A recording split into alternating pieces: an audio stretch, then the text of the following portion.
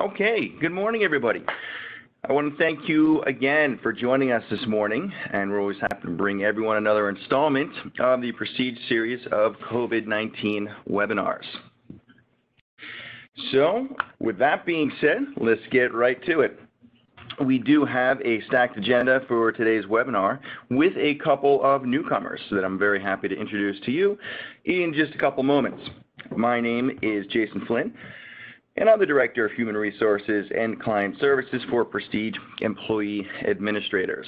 Andrew Lubash, founder and principal of Prestige, joins us today along with our tax manager, Carol Sawyer.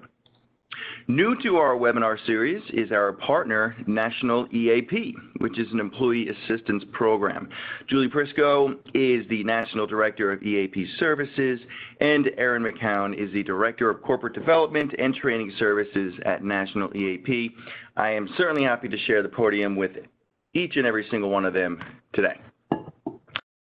So as we get into the agenda for today's webinar, Julie and Erin with National EAP will be starting things off by talking about the psychological safety effect for employees returning to the workplace. I know that we've spoken about return to workplace in prior webinars. This is a little bit of a different spin on it, and we're happy to have them here to talk about that with us today.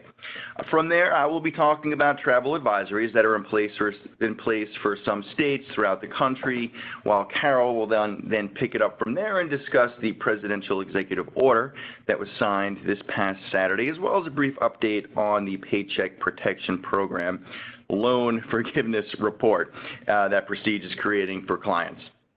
Lastly, we'll end the webinar with some frequently asked questions, as we typically do. As a reminder, I just want to say that all participants will be muted throughout the webinar. However, if you do have a question, I urge you to use the Q&A feature within the webinar and direct the question to the panelists. We will do our best to answer all the incoming questions, and of course, a copy of the presentation will be available in the COVID Resource Center of the Prestige website following the webinar. At this point, I'd like to hand the reins over to Andrew Lubash, who would like to say a few words. Again, hello, everybody. Another week has gone by. It's been a pretty interesting week. And again, as we will continue again next week and try to get back into that legislative what's going on. As we know, the 4 executive orders were signed over the weekend by President Trump. The first had to do with extending the enhanced unemployment, and again, this all begins on September 1st, and Carol will talk quite a bit about it. Extending the enhanced unemployment at a reduced amount, but not, it's kind of a meet halfway. The House wanted 600, the Senate wanted 200, so now they're at 400. Obviously, the deferral of Social Security tax on the employee side is a big hot topic and something that you really must pay attention to because there could be some liability to the employer, and Carol will again go over that as well as the moratorium on evictions and the deferral of student loan payments. But again, we will go into that later on in the webinar, and then obviously next week and the week after, as things evolve even further, we'll continue to bring back Seth and Malcolm, who is plugged in to Washington as anybody we know, and will bring us up to date. Unfortunately, what I think this was to try to bring our legislators back to the table, but obviously, for some reason, I guess, their differences, they have not really negotiated. We thought maybe that the executive orders would bring them back and hopefully get the next piece of legislation passed that would benefit all of us, but again, they seem to be a bit gridlocked. One thing to note also that the executive orders can be withdrawn. They are not permanent, so that's something to talk about as well. Today we're going to bring in National EAP. Again, this is much more important now than it's ever been before. Obviously, with the pandemic, this is having a mental toll on business owners, on employees, on families, in all different, from all different angles. Some of the phone calls that I've been receiving are heart-wrenching. Obviously, there are sometimes few outlets to talk to somebody. Again, meeting with a mental health therapist one-on-one today in person seems to be more difficult than ever. But the EAP program that Prestige offers is second to none. Again, instead of me going into really explaining what everybody does, I will turn it over to National EAP. But again, right now, this again happens to be, like I said, an area that I think being, to be offered to employees that do need assistance, do need someone to talk to, do need advice.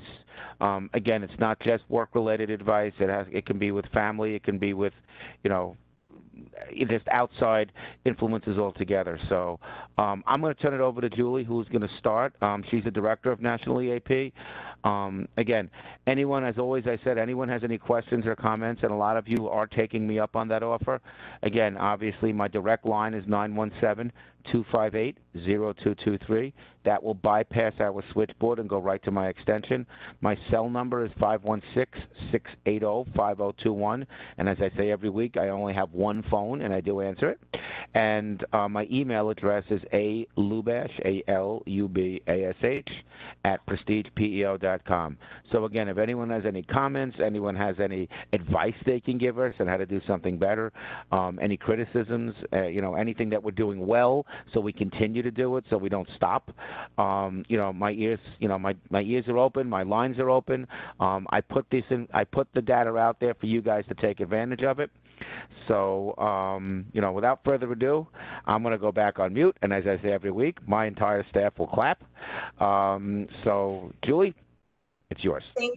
Thank you, Andrew, and thank you, Jason, and thank you, everyone at Prestige, for having us today. We're so honored to be a part of your webinar, and we've been working with Prestige for so many years now, and you're a great partner of ours, so we're happy to be able to work with you on this.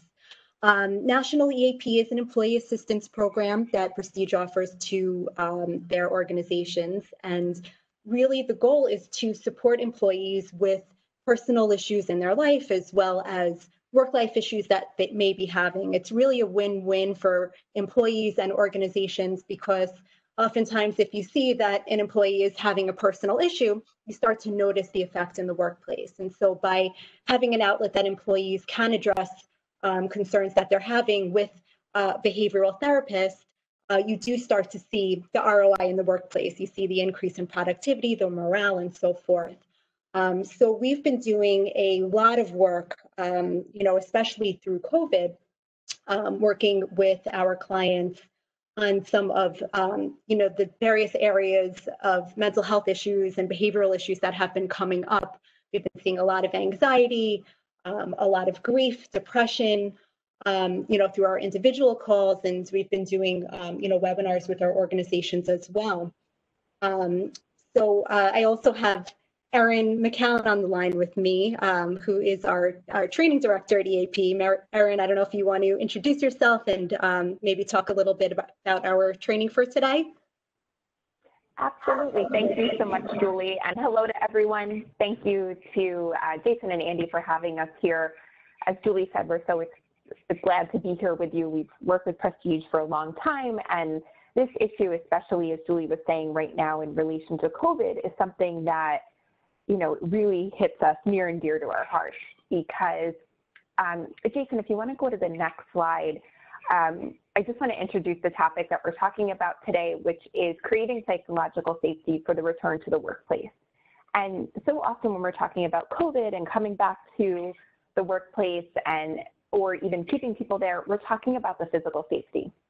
But what we're seeing at EAP and across the country is the increased need for psychological safety and access to mental health services. And even more so right now as the COVID spikes in different areas, and here in New York, we're trying to get back into the workplace. There's so much unknown and uncertainty and stress that's around for people that is really creating a sense of unknown, and it's driving up symptoms of anxiety and depression. And when you think about it, especially now as schools are reopening and we're going back into the workplace, we've been told for months, don't be around people. Stay home. Don't do these things. And now we're being asked to go back out and do them. And that's really scary, and especially for those who have health concerns or loved ones with health concerns, there's reason for people to be worried. But what we can do as employers is help to create the stage for people to feel safe and returning, and there's some concrete things that we can do for that. and also help to build cultures of empathy within our workplaces. So that way, if someone is uncomfortable, they know that they can speak up and say something, or they just know that it's okay and it's normal. And that's what we want to do. It's not that we can fix it, but we can help set the stage for people to feel safe and understood in processing these things. So if we want to advance to the next slide, Julie's going to explain to us a little bit more about what psychological safety actually is. Yes, and I think so much during COVID and the return to work during COVID, we're seeing a focus on physical safety, right? Which is so important, of course. You know, we want to make sure that we're taking everyone's safety into account, that we're having everything cleaned, that people aren't sick when they're coming in, that, you know, we have hand sanitizer available and so forth. And so there's a big focus on physical safety. But what is sometimes neglected is what we call psychological safety. And, you know, as I mentioned before, COVID-19 has brought about so much anxiety and fear and changes, right? There's been so many ups and downs and changes going on, you know, from being out of work to, you know, having a peak in the virus to, you know, things getting better to, you know, not knowing which way things are going. So there's just been a roller coaster of emotions. And people feel uncertain and they feel insecure. And, you know, now going back into the workplace with all of this anxiety, it's so important that as HR and as leaders and as management, we want to set the stage for employees to have that psychological safety, right? And in order for them to feel psychologically or emotionally safe, you know, employees need to feel included. They need to feel that they are in a safe area to be able to contribute with others and to be able to learn.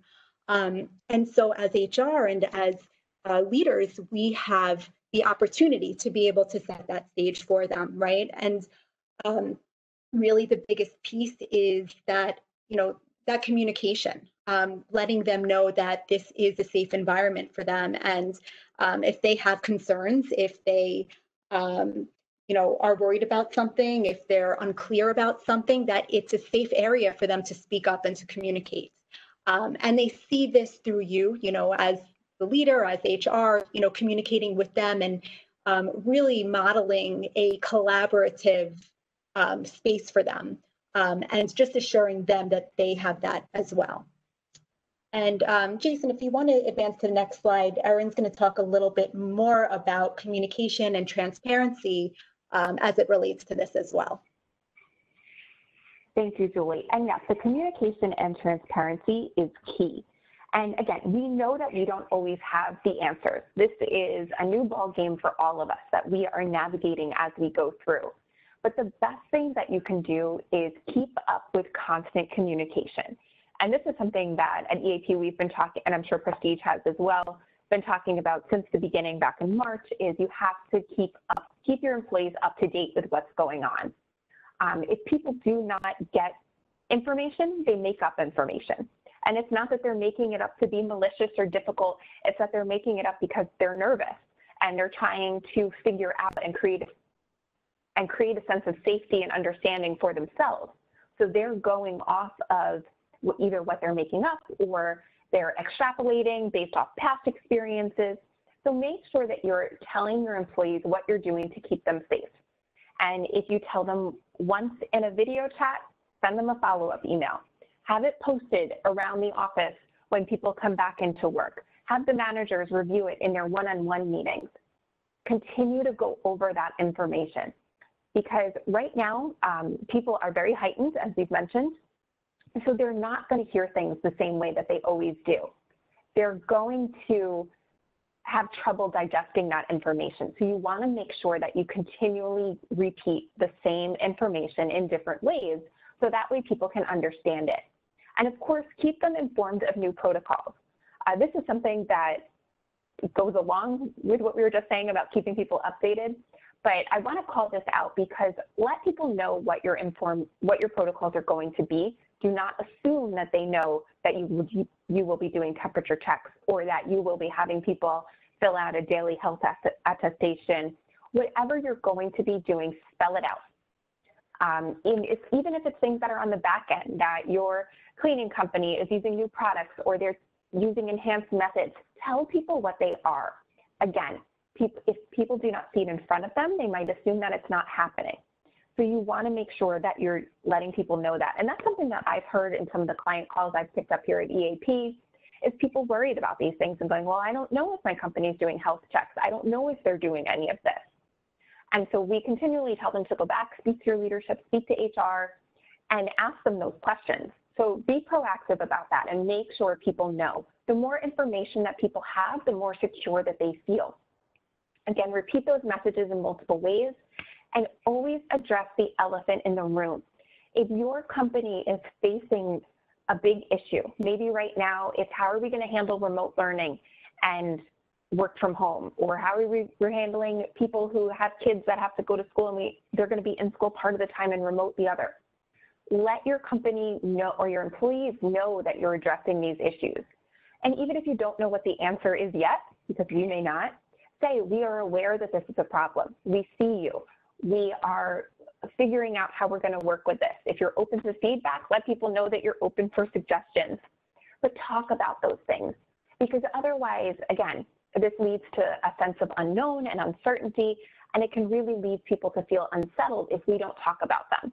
And as a company, to be able to keep morale up, and right now one of the biggest things is to be able to let people feel secure in their position, let them know as much as you do know. And if you don't have answers, that's okay. Be transparent about that. People respect that. Jason, if you want to advance to the next slide. Julie's going to talk to us a little bit about how to be an empathetic leader. Yeah, and this is a really key part of the psychological safety that we talk about, is the empathy piece, because we're going to be noticing a lot of different reactions from employees that are coming back to work, and you may start to notice some resistance. You probably have already for some people, or that people may get defensive, right? And I've spoken, with other HR representatives and management who are saying, here we are, working so hard to get things in place and to really ensure everyone's safety and get everything set up, and to be met with, this resistance and this hostility, it could be, a little disturbing for them. And so I think what's important is, rather than feeling defensive, about the resistance that you might face, is to see it as a normal part of change, right? It's a normal tendency for people to resist change. It's scary. Change is always scary. It's something different. It's something new. It's something that people have to adapt to. And a lot of times this resistance and this defensiveness that you may be picking up on is really just a fear-based reaction, right? It's how people are responding to fear and anxiety of coming back in, and it's not something personal against you. So I think, noticing that and taking that step back and saying, all right, this person's, really, really nervous here. Like, that's what all this resistance is coming out. What can I do to make them feel safer? Let me have this conversation with them, right? And rather than, shutting them down or getting resistant, asking them why, tell me a little bit more about what's going on. Tell me about some of the concerns that you're having, and let it be a safe area for them to talk with you about it. Now, listen, it doesn't mean that you're going to be able to, do everything that they want you to do. They may have ideas or concerns that you may not be able to do, and that's okay. You don't have to commit to doing everything that they want to do. All you have to commit to is listening to them and letting them have that area to be able to speak with you. And that goes a long way. Just them knowing that they have your ear and that they can talk and that they're in an area where they're going to be listened to and going to be met with that empathy rather than the defensiveness, really, can make more of a successful return. You also remind them of what resources are available to them. So, having concrete resources, protocols that you may have in place. Certainly, if you do have an EAP program, that is a great resource, in returning to work, to remind them, listen, I hear that, you're having a hard time with this. I want to remind you of your EAP program. It's confidential. They can talk you through this.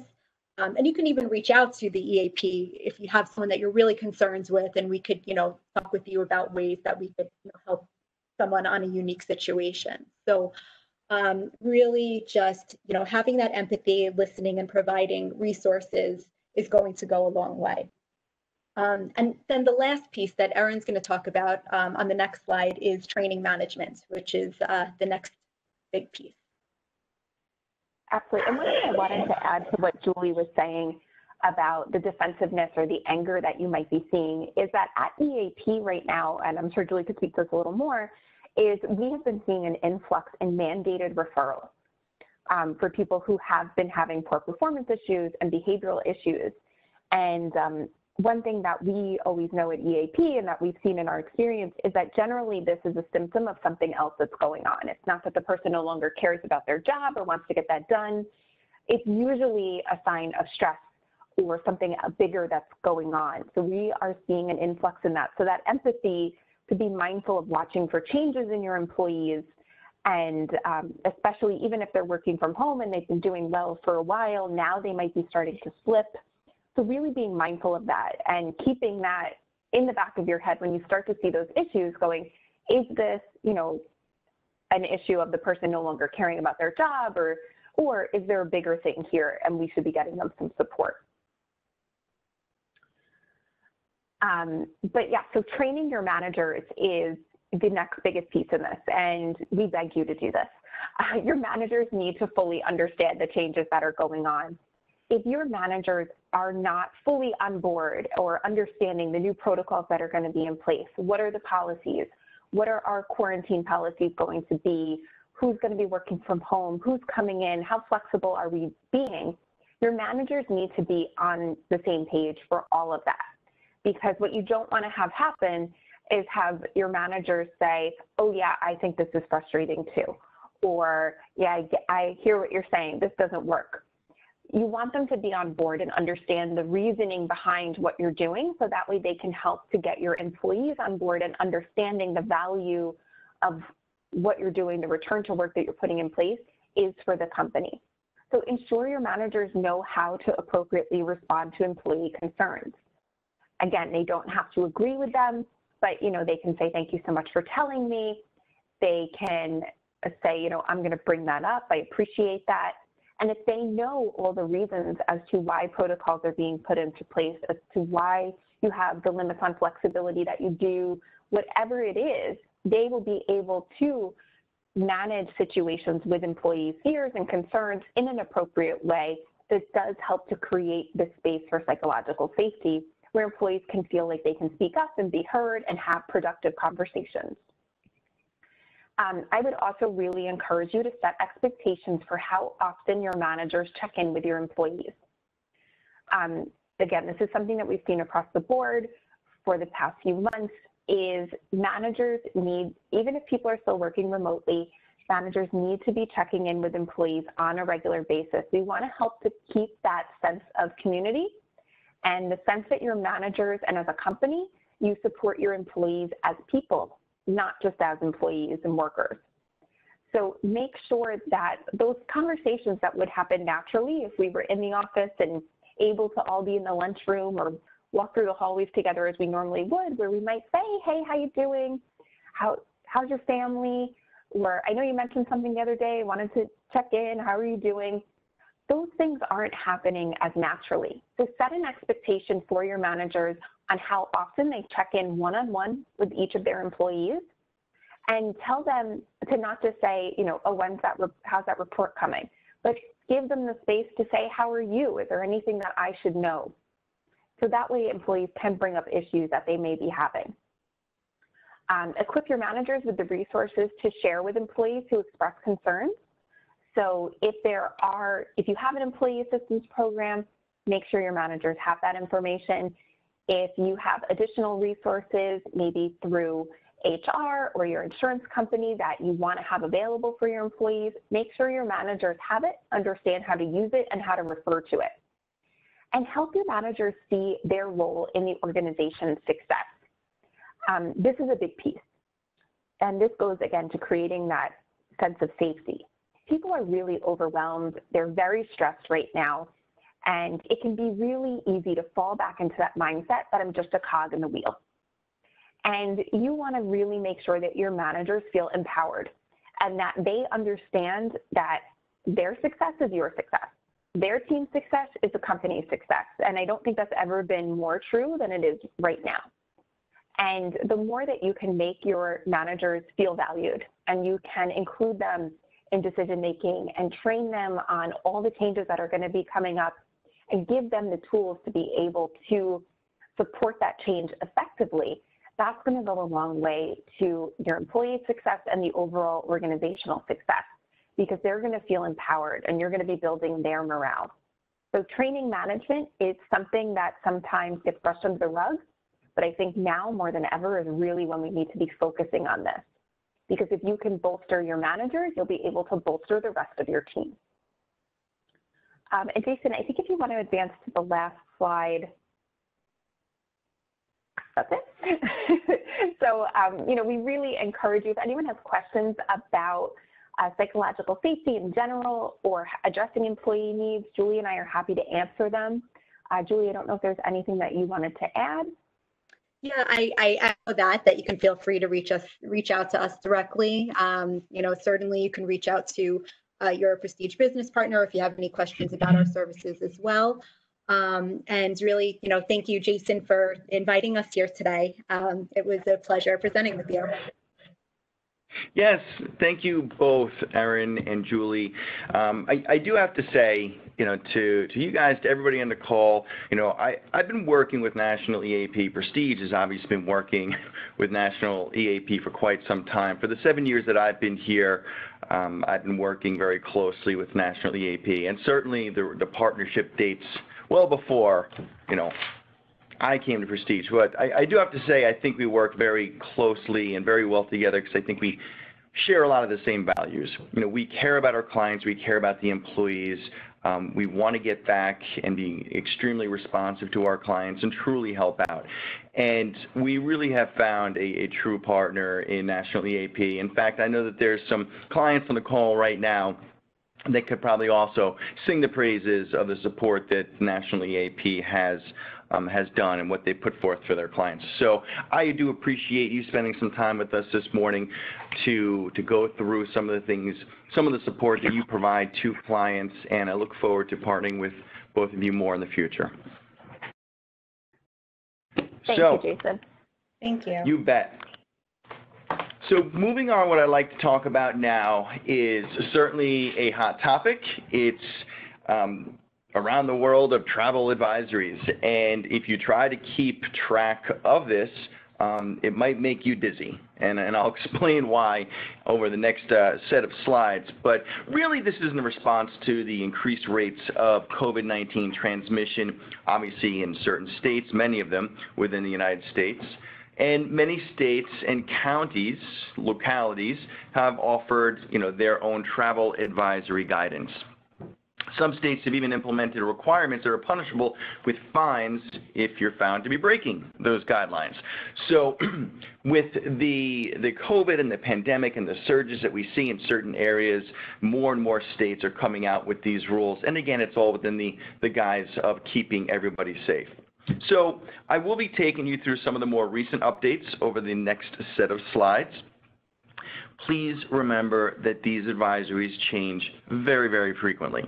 These slides they're about to show you were created on Tuesday morning, and I had to update them with changes as late as 11 p.m. last night. So that's why it's extremely important to stay up to date with your state or locality travel advisories, because what you know in the morning could very well change later on that same day. So with that being said, the first couple of states that I want to take everybody through is Illinois and Pennsylvania. At this point in time, there are no statewide restrictions for the actual state, the entire state of Illinois. However, there remains to be a 14-day quarantine for anyone heading to Chicago from the 23 states you see listed under that bullet point. You are going to notice that the 14-day requirement or the 14-day quarantine is going to be a standard time frame from state to state. You'll also notice that the list of states tend to be very similar. I will not be reading off all the state names, on each bullet point on each slide because there are many. And it's also important to note that the Illinois list is scheduled to be updated every Tuesday, and those changes will be effective for the following Friday. Moving down to Pennsylvania, Pennsylvania recommends that if you have traveled to an area with a high number of COVID-19 cases, you should, again, quarantine for 14 days. And as of August 6th, Pennsylvania has a travel advisory for the 23 states that you see here. So let's move on to New York. And New York has so much that I've given New York 2 slides. So as we move over to the state of New York, on August 4th, New York revised its travel advisory list. The quarantine applies to any person traveling from a state with a 10% or higher positive rate of COVID-19 cases, of course, over a 7-day rolling average. Now, New York does continue to be quite vigilant with their repercussions, probably one of the more vigilant states in the country about their rules. The state plans to fine certain travelers who leave airports in the state without submitting a form that says where the travelers are arriving from and where they're going to, and this fine could amount to a hefty $2,000. This brings us to the COVID-19 traveler registration.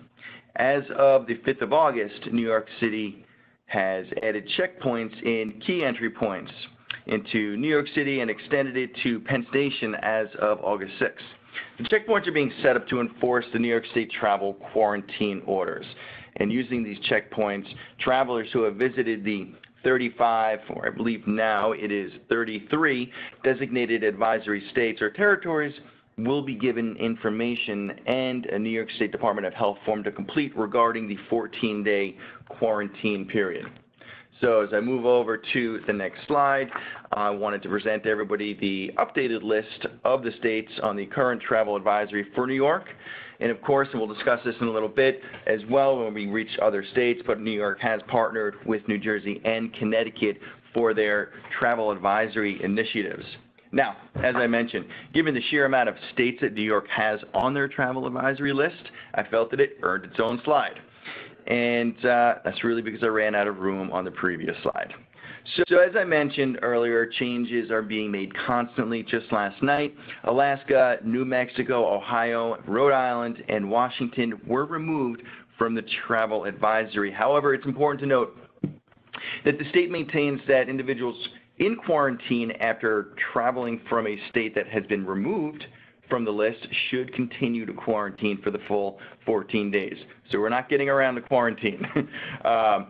Also important to note that Hawaii, South Dakota, and the Virgin Islands were added to the advisory list as of yesterday. Moving on to Maryland. The state recently issued an updated out-of-state travel advisory that, quote-unquote, strongly recommends that all residents refrain from non-essential travel outside of the state. Now, people arriving from another state are encouraged to either get tested within the 72 hours before departure in their state or when they arrive in Maryland, in which case, of course, they should self-quarantine while they're waiting for the results to come back. Also, Maryland residents that return from any state with a COVID-19 test positivity rate of 10% or higher, except with the exception of Virginia and D.C., they should, and I say should in quotes, get tested and self-quarantine at home while awaiting for the results of those tests. I'm going to move on to Massachusetts. Our friends up north are Patriot fans. They also tend to be one of the states with more strict rules. A new order was put in place as of August 1st that requires all arrivals, including residents, to complete an online travel form upon returning to the state. So like many states, travelers, again, must quarantine for 14 days, or they can produce a COVID test result from a sample taken up to 72 hours prior to their arrival in Massachusetts. Along with New York, they also have fines. Failure to comply with this directive could cost someone up to $500 per day. If you want to avoid quarantining for 2 weeks in Massachusetts, then you can get a COVID test at an approved center within the first 72 hours of arriving in Massachusetts. But again, you must isolate until they get their test results. Travelers from low-risk states are exempt from both the form and quarantine requirements. This means that they meet both of two separate criteria. The state they travel from averages daily new case numbers of less than 6 per 100,000 people and has a positive test rate below 5% as measured on a 7-day rolling average. Now, as of August 4th, the lower risk states include Connecticut, Hawaii, Maine, New Hampshire, New York, New Jersey, and Vermont. Rhode Island was just recently removed from that lower risk states. Moving on to the last two, we just have 2 more states to cover in this section. Connecticut is next. As you may already know, and as I mentioned earlier, Connecticut has entered a partnership with New York and New Jersey in maintaining a joint travel advisory, which applies to persons entering from high-risk states, a list of which is continually being updated. The list that of the covered states that they share with New York and New Jersey is covered under the slide that has the New York states. So the travel health form is another method being used by a number of states. Anyone traveling from one of the high-risk states listed on that New York slide must also fill out a travel health form. If this rule is not followed, it could potentially result in a $1,000 fine and mandated quarantine completion. Lastly, according to the guidance from the state, the travel advisory does not apply to individuals traveling through designated states for a limited duration of less than 24 hours. So just driving through a state would not qualify you. It does not apply to those individuals. The guidance lists examples of a quote-unquote brief passage to include stopping at rest stops or layovers for Airbus or train travel. So again, it's important to know that just passing through, doesn't qualify you under that section. So lastly, I wanted to move over to New Jersey, which completes the trifecta for New York, Connecticut, and New Jersey in their travel advisory team up. So again, New Jersey is partnered with New York and Connecticut. They maintain their joint travel advisory. The recommendation for New Jersey's incoming travel advisory is for a 14-day quarantine. I know you're all seeing the common theme here and the trend. So the 14-day quarantine for all returning residents and visitors coming from areas with a positive COVID test rate of more than 10 in every 100,000 people, or a positivity rate of 10% or higher, again, based on that 7-day rolling average.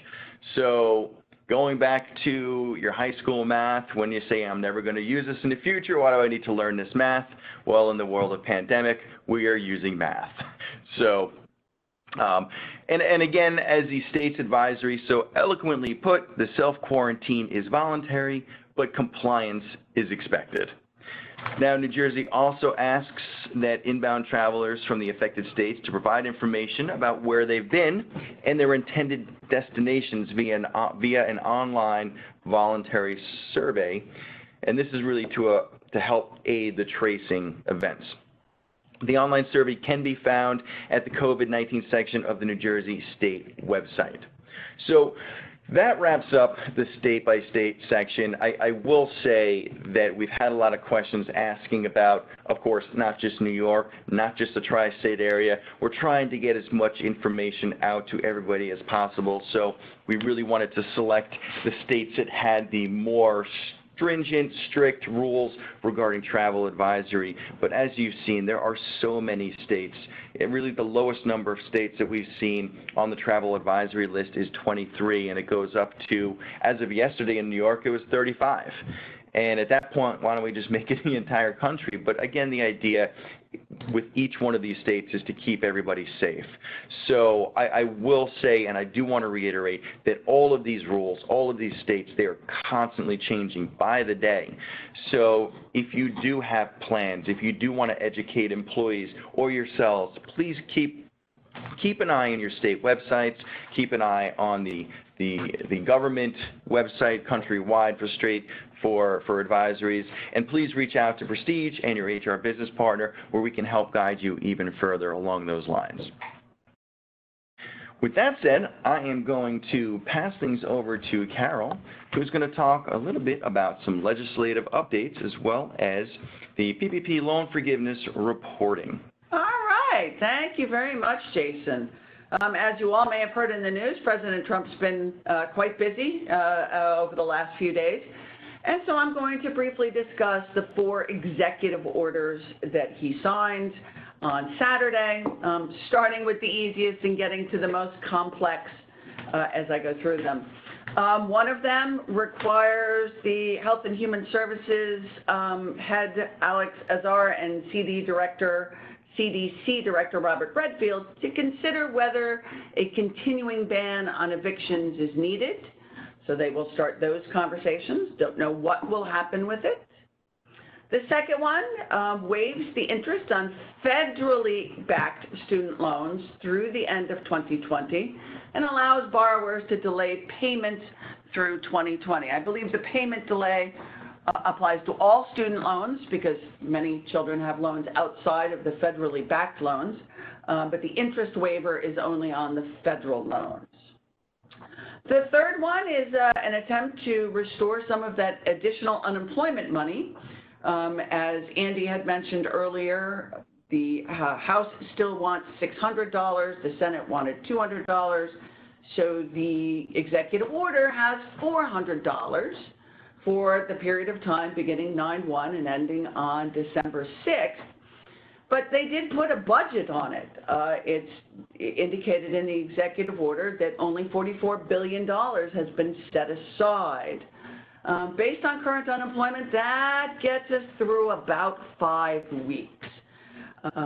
Also, as Andy mentioned in the beginning, the signing of these executive orders was to spur some, incentivize the Congress, both House and Senate, to get back together and get to the bargaining table and start conversations again. As of today, that has not occurred. And so we will then go to the next slide to talk about the 4th executive order, which is, you have to be careful on what you hear in the news, because I have seen this actually referred to as a payroll tax credit, and it is not. So let's go through the specifics. First of all, this applies to employees making up to $104,000 a year. It did talk about $4,000 on a weekly basis. So the math will get complicated, I'm sure, but they are eligible to defer, not be forgiven, not get away from, but defer their FICA tax withholding for the periods of September through December of 2020. And that is just the FICA, the 6.2%. The Medicare tax has not been touched in this. But here's the devil is in the details. There are no details on how the employees would pay the tax after the deferral. You know, for instance, it could be on your 2021 personal income tax return that it all becomes due payable then. So this isn't giving people money. It's what I like to call kicking the can down the road, although Trump has made some statement that if he's reelected, he's going to try and have this debt forgiven. There's also some speculation that the employer, should they offer this to their employees, and once again, it's not necessarily mandated that it be offered, that the employers might be on the hook for repayment if the employees don't pay it. So everyone needs to think carefully before jumping onto this. And as I said, it's not clear if employers are required to offer. And we're waiting on Secretary Mnuchin to give us the details on how this is to be handled, who has the liability, how is this reported, when are employees supposed to repay it. And essentially he has 18 days to get that done because this starts on September 1st, 19 days, starts on September 1st. So we're going to have to await more details. Again, if the House and Senate get back together and they can agree on the next COVID bill, I think we're calling it 4.0 now, possibly, then all of these could possibly go away. You can't get through a webinar at Prestige without talking a little bit about PPP loan forgiveness. And I'm going to go off topic a little bit from the slide because of some additional information that came through I learned about just this morning. The SBA has opened their forgiveness portal. And that has caused a lot of you to go, whoa, I need to apply. First of all, please remember, you have 10 months from the date your covered period ends to make that application. And once it's forgiven, any interest that could have accrued during that period of time is also forgiven. Also, as much as the SBA has opened their portal, I have checked with the websites for both Wells Fargo and JP Morgan Chase, and Chase was the largest PPP loan lender in the program, have not opened their portals. Wells Fargo is not giving a date, and JP Morgan has said, late August, early September. So again, I know you're all anxious to finally close the book on this and know what your forgiveness amount is, but there is no rush, and both of those banks specifically stated they're waiting because SBA keeps giving new guidance. Specifically on August 4th, they released a whole new set of frequently asked questions that gave us further clarification on costs associated with owner-employees. So we are taking that into consideration as we write our forgiveness report. Again, our forgiveness report is not going to be just a dump of information from Prestige Pro. It's going to be itemized, categorized, put on the right line. The last sheet in the Excel file that we will be giving you will look exactly like your Schedule A. You will be able to copy the numbers down, print the spreadsheets as your backup to show the expenses per employee for all of the different topics. So it's a large undertaking, and this slide addresses the fact that we ask that you go through your system and please make sure that your owners are flagged accordingly. There is a separate field in the Prestige Pro system that designates somebody as an owner. Putting their job position or their job title as owner doesn't flag them as such in our system, and therefore categorize their wages, their benefits, their 401k, or their taxes appropriately so that everything gets put on the correct line. As of, we anticipate, so once again, you're all looking for a date. Those questions have started to come through.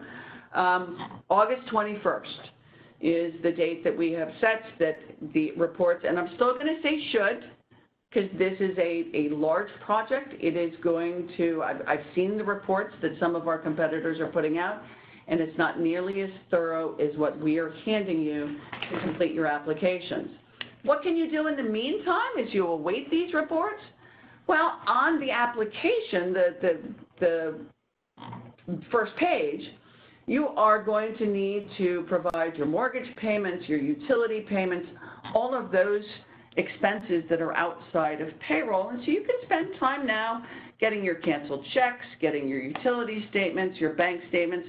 There's a lot of things you can still get done to work towards your forgiveness application as we put the finishing touches on your report. And I thank you all for your patience, and we'll be back next week, I'm sure, with either hopefully a deal between the House and the Senate, or Steve Mnuchin will have given us details on how to implement the executive orders. Thank you, Carol. Yes, no shortage of information to bring out to the masses here, so I appreciate you putting those slides together. What do you say we wrap up with some frequently asked questions? I will say I give many thanks to our wonderful clients on these webinars, as well as the HR business partners here at Prestige for supplying us with these questions that come out to our clients and you, the attendees here, on a weekly basis. So you all have a participation in this process, and I am grateful for it. So let's get on with it. All right, and so since most of these are client services type of questions, I get to ask the questions and Jason gets to answer. Oh boy. All right, if schools continue remote learning in the fall, will employees be entitled to the FFCRA leave? Yeah, we get this question a lot, and obviously we're dealing with returning to work, childcare issues, what's going to happen in September. But for this question, the short answer is yes, right? The leave benefits under the FFCRA aren't going away right now, and employees they will still be entitled to the FFCRA leaves. So it's important that employers get in front of this and work with their staff to figure out how their reopening plans will impact their staff's work schedules. Options include maintaining remote work, working around school schedule for intermittent leave, and of course adding flexibility to hours worked. All right, thank you, Jason. Can I force older at-risk employees to stay home? Tricky question.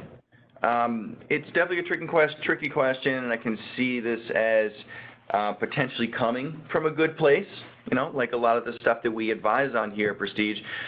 The reality is the EEOC has advised that employers excluding someone or treating someone different due to their age are in violation of the Age Discrimination Employment Act.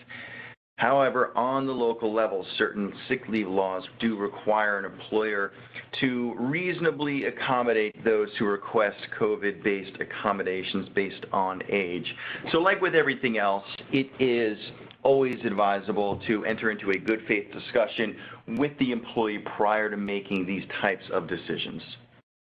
Thank you.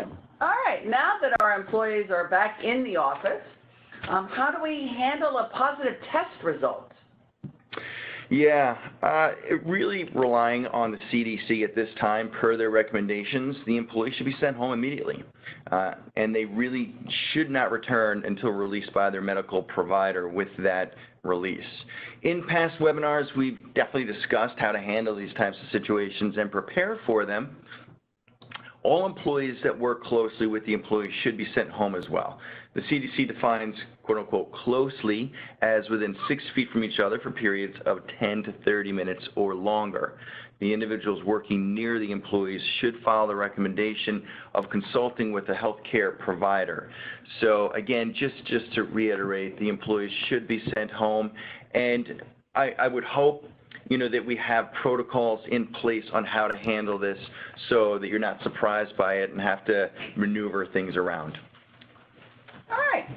My employees travel to a state that requires a 14-day quarantine. Do I have to pay them? Yeah, possibly. It really all depends on the eligibility for and prior utilization of the leaves under the FFCRA. If the employee has not used the leave benefits under the FFCRA already, a health enforced quarantine is an eligible reason to receive pay under the Families First Coronavirus Response Act. And I will point out, since I am the tax person, that those pay codes, the FFCRA pay codes, generate a tax credit for the full amount of the wages. So that's where you can help an employee by giving them the pay and not having it hit your bottom line for someone who isn't able to work remotely. Look at that, HR and tax working together. This one's for you, Carol. If I'm under the 60% threshold for payroll expenses, will a part of my PPP loan still be forgiven? Yes, this was some of the guidance along the way when, I forget when the first 60-40 split was released. It looked like a hard deadline, that if you didn't meet 60%, you lost everything. The further guidance, the Flexibility Act, indicated that no, if you're less than 60% of your loan amount on payroll costs, that'll just reduce your forgiveness, not kill it completely. All right, next question. Do I have to screen my employees daily for COVID-19 symptoms before they enter the workplace? So the simple answer to this question varies on I guess it's not so simple. It varies depending on what state you're in. While the CDC recommends it, some states actually go a bit further and they do require it. With this type of question, and depending on the state you're in, whether it's state or even locality, we do recommend that you speak with your HR business partner to help determine, your workplace practices as your employees return to the workplace. All right, last two questions we have here. can I test my employees for COVID-19? COVID-19 tests are permissible under the ADA. This is according to the EEOC. As it is job related and consistent with the business necessity, that's really where you should be testing for, and those are the rules that you should be following. So again, as we like to say, as I get the answer out there for you, we do recommend that you consult with your HR business partner to help determine the best course of action regarding this. All right, and then the last kind of test, how about the antibody test? No, this is not required, and it shouldn't. You know, we want to go far, but there's only so far that we do want to go and be invasive. But the CDC does state that antibody test results should not be used to make any decisions about returning an individual to the workplace. So like anything else, you know, let's be smart, let's talk about it, let's be careful about the decisions that we are making. We don't want to get into any potential discriminatory situations. And I understand that can be difficult when we're also trying to balance the health and safety of our employees. So please reach out to your support staff here at Prestige so that we can help guide you through these questions. And that wraps it up. I do appreciate everybody that took the time out this Wednesday and all the previous Wednesdays to join us on these webinars. I'm glad that we're able, pardon me, I'm glad that we're able to bring all of this information out to you, and I do appreciate the information and the questions that you bring to us. It definitely helps to have a thoughtful and provocative type of webinar for everybody. Again, I do urge everyone to visit the COVID-19 Resource Center on the Prestige website that is constantly dated, not just with the slide deck and recording of these webinars, but any information that you might need or find useful as you're managing through the COVID-related reality that we're currently in. Stay tuned for future webinars. We will invite Seth and Malcolm from the Groom Law Group again in the coming weeks as we continue to update everybody on everything COVID-related. And with that said, I hope you have a fantastic Wednesday and the remainder of your week, and I look forward to speaking to everybody again next Wednesday. Have a great day.